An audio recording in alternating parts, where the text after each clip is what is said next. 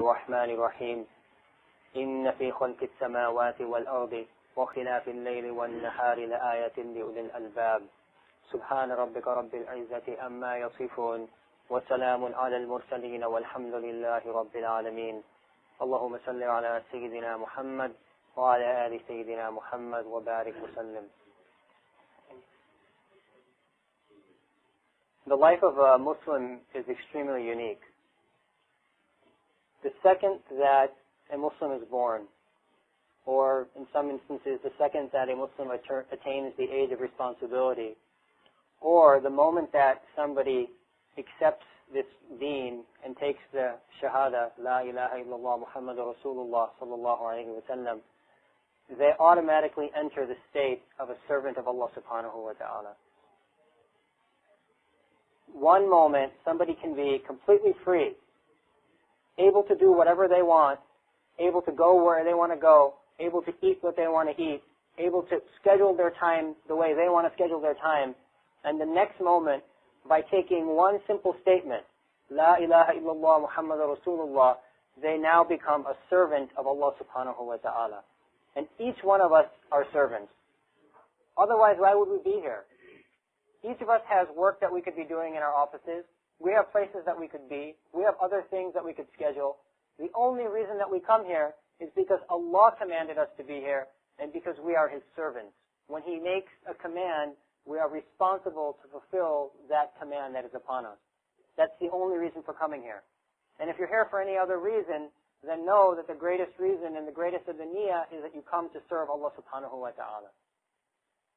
That's the beauty of this deen. That as servants, we no longer have a choice in any matter. We wake up in the morning for Allah subhanahu wa ta'ala. Because Allah tells us to wake up for the Fajr Salah, we wake up in the morning and we pray, we make wudu, we wash our hands, we wash our faces, we wash our feet, and we pray the prayer the way the Prophet ﷺ taught us to pray the prayer because we are servants of Allah and because we don't have any other choice. Similarly, all of the deeds of a Muslim in his day, they're all centered around Allah. Everything that we do is a service to Allah subhanahu wa ta'ala. Now, as servants, this also places us in a very unique position because we no longer we lose our ability to have an opinion or to have choices in certain matters. So, Allah subhanahu wa ta'ala tells us what to eat and what not to eat. And therefore, we are servants. We have no other choice. We can't eat the meat of a pig because Allah told us we can't eat it. There's no other reason. We can give all the different rational reasons for why you shouldn't eat pork. Oh, there's certain diseases associated with pork. Oh, there are certain there's a high cholesterol associated with pork. But the point remains that even if pork was proved to be the best meat in the world, nobody can eat it because as servants of Allah, we were taught that we cannot eat this meat. Similarly, we don't drink alcohol because we're servants of Allah. We're restricted in what we can drink. We're restricted in what we can eat. We're restricted in when we can sleep.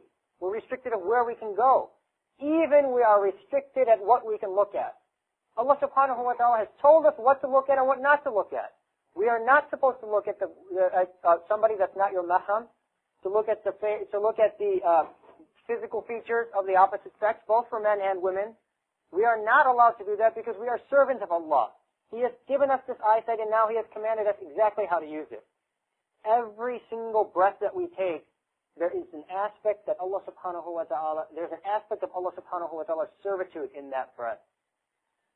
The beauty of this is that we live between the fear and the hope and the awe of Allah subhanahu wa ta'ala. And at every given moment in our life, these different aspects of this service, they come out. So we may wake up in the morning, one morning, because we're afraid of Allah subhanahu wa ta'ala. We just read about the punishment that He gives to those people who disobey Him, to the great hellfire that He has created for those people who refuse to subjugate themselves to His laws, to the painful punishment in the grave for those people who decide on their own and don't ask from the Prophet ﷺ or from Allah. So that's an aspect of fear. Similarly, there's an aspect of hope. We may wake up one morning to perform the service that Allah subhanahu wa ta'ala has placed upon us because of the fact that we have hope that Allah subhanahu wa ta'ala has created this enormous Jannah. that even one moment in that Jannah is more than anything that you can attain in this world if you lived from its beginning to its end. The Jannah is so vast and so diverse that perhaps some days this aspect of Allah subhanahu wa ta'ala places us further in His slavery. On other days we wake up and we see the sun rising and we see the skies and we look at the trees and we look at all the creation around us and we're in awe that what a supreme creator, how amazing Allah subhanahu wa ta'ala is, that He created each of these individual things, that if all the universe came together and tried to create a fly, they wouldn't be able to do it. And how many hundreds of thousands of people in the history of time have tried to study the different dimensions of the human body. How many billions of dollars are spent and how many millions of people have devoted their lifetime to studying the human body, one single creation of Allah, and yet we know only 1 to 2% of what is truly the science behind the human body. Right? They say that knowledge is probably, the knowledge of the world, of what we have and what exists is probably less than 1%. To this day, we're continuing to discover new and unique things about the human body. A single aspect of Allah subhanahu wa ta'ala's creation. So this might be one aspect that first forces us into slavery of Allah. That we know that this Creator who created the entire universe and everything that it contains, and where the whole world is gathered together to create even an atom, they would not be able to do so. That may be an aspect that forces us further into slavery of Allah subhanahu wa ta'ala. Another day we may wake up and we may be shocked to see that Allah subhanahu wa ta'ala has granted us enormous blessings. The fact that we eat food 1 time a day, let alone 3 times a day. The fact that we have air to breathe. The fact that our eyes work when we wake up in the morning. The fact that we're not sick, that we're healthy. All these things may force us into slavery of Allah subhanahu wa ta'ala. But the point remains that no matter what you look at, no matter how you think, no matter where you go, no matter what you do, you are always a servant of Allah subhanahu wa ta'ala. We have no choice in the matter.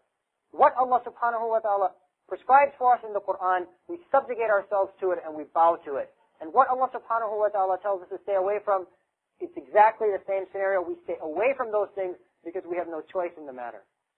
This is the ultimate of our deen. It's that simple. If you want to summarize the deen, if you want to summarize the life of the Prophet ﷺ, it is that he was the most submissive to Allah subhanahu wa ta'ala. That's what his sunnah is. That's the definition of the sunnah. The sunnah is a description, a written description, a verbal description of what the most subservient of all of creation, how he reacted to different situations in his daily life. That was the Prophet ﷺ, the greatest of servants, the most true to Allah, the most beloved to Allah subhanahu wa ta'ala. That's why we study the sunnah. When we see that the Prophet ﷺ wakes up and reads a particular dua, we know that he read it in complete consciousness of Allah subhanahu wa ta'ala, understanding his life as a servant of Allah and fulfilling every aspect of it. When we see that the Prophet ﷺ preferred to wear a certain color, when we see that he preferred to walk a certain way, when we see that he preferred to stand at certain times and sit at others, these are all signs of the most perfect servant of Allah subhanahu wa ta'ala, the one who has earned the highest maqam in this world and who will inshallah have the highest maqam in the hereafter. That's why we study his life. That is exactly why we study the sunnah. It's not an academic exercise. It's not a history. It's not a story that we read to our children and say, MashaAllah, look at these people and how they lived. It is an example that if you want to be a true servant of Allah, if the awe of Allah subhanahu wa ta'ala grasps you, if the fear of Allah subhanahu wa ta'ala grasps you, if hope in Allah subhanahu wa ta'ala grasps you, then know that the most perfect of all servants was Muhammad sallallahu alayhi wa sallam, and that if you want to be the most perfect of servants, you must emulate him in every footstep that he took. This is exactly the lives of the Sahaba. Read the hadith. Every single act that the Prophet ﷺ did, they emulated it. They looked for it. They searched for it. They knocked on the door of the wives of the Prophet ﷺ, and they asked, tell us what did the Prophet eat so we can eat like that. Tell us how he ate so we can eat like that. Tell us what he did at this particular instance and what he did at that particular instance so that we can do exactly that. Why? Because he's the most perfect of servants. We don't worship him, but we know that he was given tawfiq from Allah subhanahu wa ta'ala to subjugate himself to Allah in the most perfect way, and subsequently we walk in his footsteps. That's the definition of the sunnah. And that should be the model and guide towards our life. In every single instance, in every single challenge that faces this ummah, and every single time of confusion, know that the Prophet ﷺ is the model that you have to return to. And if you don't find it in his life, then you'll find it in the lives of his companions. And if you don't find it in the lives of the companions, you'll find it in the lives of the tabi'een, or the tabi'een, or the ulama who came after them, who explicated this deen for us until the end of time. And may Allah subhanahu wa ta'ala preserve all the explications that we have been transmitted. This is the understanding of this ummah. Whenever there is a time of confusion, and especially nowadays where there's so much confusion, you have to look back to the Quran, to the Sunnah, and to the ulama of this ummah and understand how they commented on these particular instances.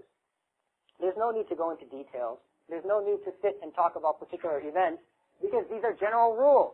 They apply at all times and all places, no matter where you are, no matter who you are, no matter when you live, and no matter what you do for a living, you are subject to the laws of Allah subhanahu wa ta'ala. And those people that don't subjugate themselves to it, you can read their stories in the Quran.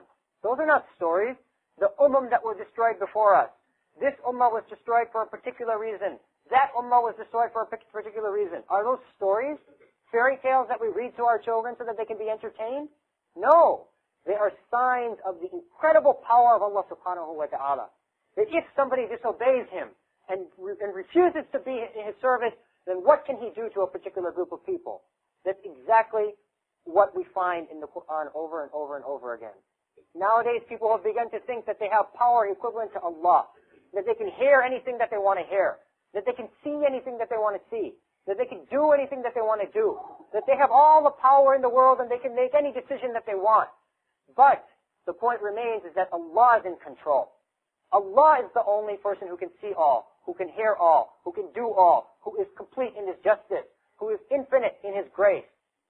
No one can challenge Allah subhanahu wa ta'ala. And let the people who decide to challenge him know that they can never succeed, because we have a book full of the history of those people who tried to rise to that level.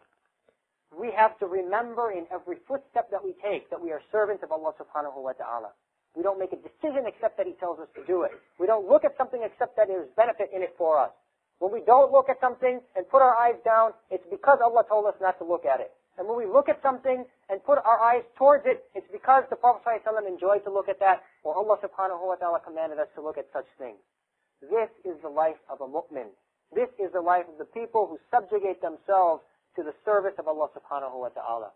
May Allah subhanahu wa ta'ala give us tawfiq in these difficult times to understand what it means to be a servant of Allah, to subjugate our lives to all the laws of Allah subhanahu wa ta'ala, and to emulate our lives according to the greatest model of service, namely that of the Prophet sallallahu alayhi wa sallam. Wa akhiru da'wana alhamdulillahi rabbil alameen.